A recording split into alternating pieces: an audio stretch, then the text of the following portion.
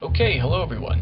Today I thought I'd make a tutorial that shows you how to convert your audio and video to editing-friendly format so you have an easier time making AMVs. Now this won't be as in-depth as some of my other tutorials, but it's just meant to show you the main steps. The first thing I want you to do is make sure file extensions are showing. So go get some files, and we want to see this. If you don't see that, go to Tools, Folder Options, View, and make sure hide extensions for known file types is unchecked. Go apply, go OK, and now you should see the different file types there so we can distinguish between all the different file types we'll be using.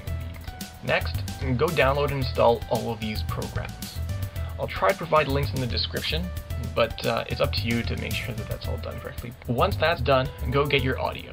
Okay, if you're using CDs, rip them to lossless WAV files, but if you have MP3s, convert using Audacity.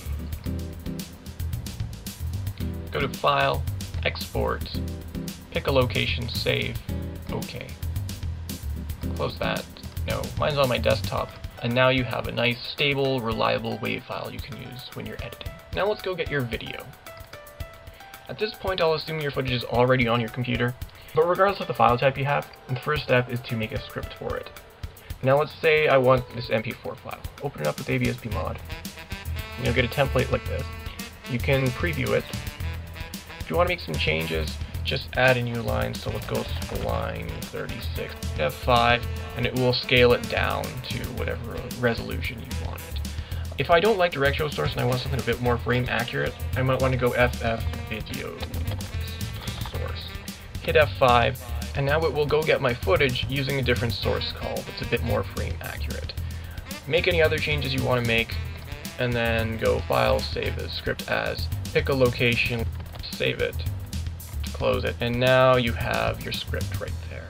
So open it up with Virtual Dub, scan through it, make sure that it looks alright. Go Audio, No Audio, Video, Compression, pick the format you want. This is the one we want right here, the one that ends in 0. Go OK, and if you want to make clips, you can go to the beginning of the scene that you want, hit the Mark In button, scroll to the end of the scene that you want, and hit the Mark Out button. You can also use the arrow keys on your keyboard to go back and forth. Mark out, go File, Save as AVI, save it to a location I want, and wait for that to render out for you.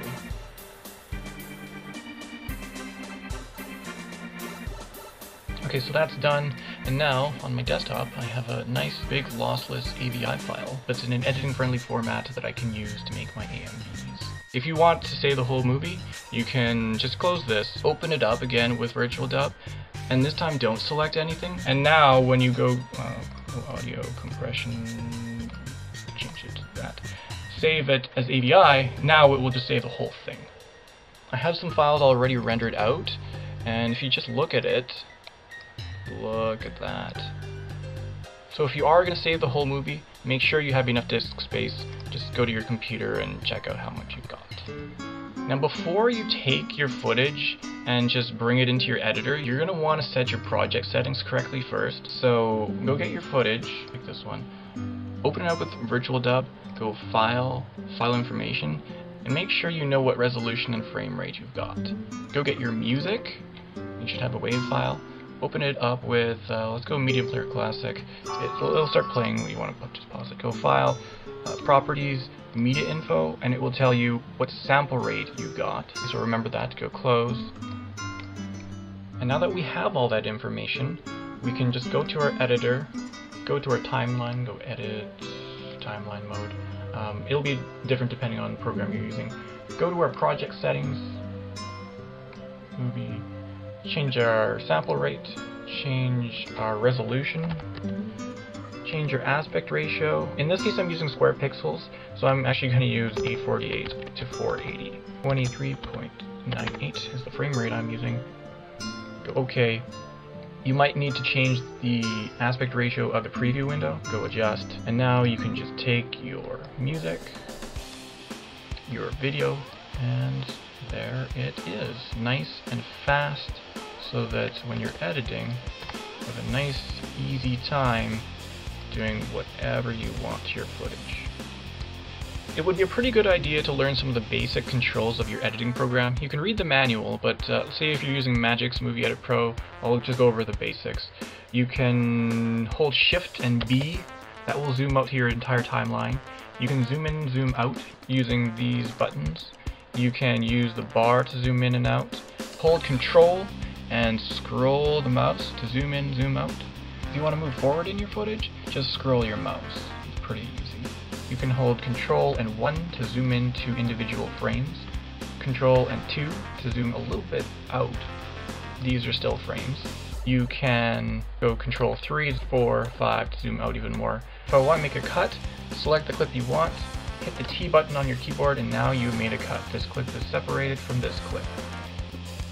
Now if you don't want to keep cutting and deleting clips, you can trim the clip just by going to the corner that you want to trim and just trim it. Same thing with the other, just trim it, trim it. And you can also extend it, okay, so if it was here and there's more footage, it'll go ahead of that frame, which is really, really convenient. If you want to speed up or slow down a clip, go get your clip, then change your tool to stretching. The nice thing about this and all the tools on Magix is that they have hotkeys there, so you can see Alt plus 4 will also change to this tool, so I can click it like that and then just compress or stretch it, which is nice for timing. Or instead of, like, if I just had my object tool and I just went Alt 4, now I also have it. It's really cool. If you want to make a fade, you can go like that, and now it starts off black and eases in from black. If you want to fade out, go like that. If you want to do a crossfade, you can overlap them, kind of like Windows Movie Maker. Another thing you could do is put one of the clips on an upper layer, depending on what order your layers are in. In my case, this is the upper layer. And you can go like that, and now it will fade from the lower layer to the upper layer. Another thing you could do is go get a clip and put it on the upper layer and change the opacity of it. So now this layer is 50% on top of this layer.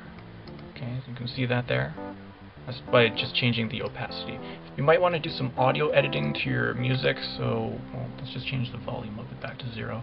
And now if I want to make a break here, I can just press the T button and make a break here.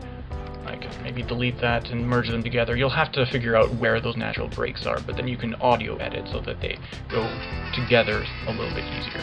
And that's about it for, well, the basics that you need to know to make an AMV. You might want to organize them a bit. So like, make your clips, clip, clip, and just organize them how you want. Sometimes what you can do is like pick a section, and if you don't want to figure out where all those scene changes are, you can right click, go scene detection, start search, and it will maybe detect all the different locations where the scene changes occur. Make sure you cut at all markers, go apply, and now your footage is cut up into the clips so that you can organize them better. Okay, so I thought I'd just show you an old project of mine. You can see how I organize my audio, you can see how I organize my video. I zoom in, you've got different clips, different fades. I used a bunch of different layers to keep things organized.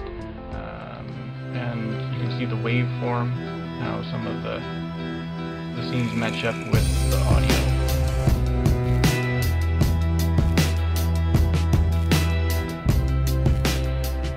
So once you're done making your AMV, you want to select the area that you want to render out, and then go File, Export Movie, Uncompressed Video. Make sure these settings match whatever your audio and video were. Make sure you export as progressive, not as interlaced, because we did a bunch of steps to remove the interlacing. We don't want to add it again. Pick a location and a name. OK. And then it will render the video for you at the bottom. Go to the location where you saved it. And there it is. It's this nice big lossless master copy of your AMV. We're going to compress our footage ourselves right now. So just take it, open it up with Zarx264 GUI. You've got an AVI file, so you want to import with an AVI source. Import. It'll make a script. Okay, if you want to make any modifications to your footage, open that up with AVSPmod and do your changes there. The default settings are probably just fine for most people. If you're curious what they do, just hover your cursor over a section and it'll tell you. Otherwise, everything is filled out for you and you can just click encode. It will first process the audio. Once that's done, it'll start to encode the video. It takes a little bit of time. You can just click done, close Zarx264 GUI, And there it is right there. Okay, so just have fun. Hopefully you learned a little something about making AMVs. And until next time, my name is Chris, and this has been a tutorial from AMVGuide.blogspot.com.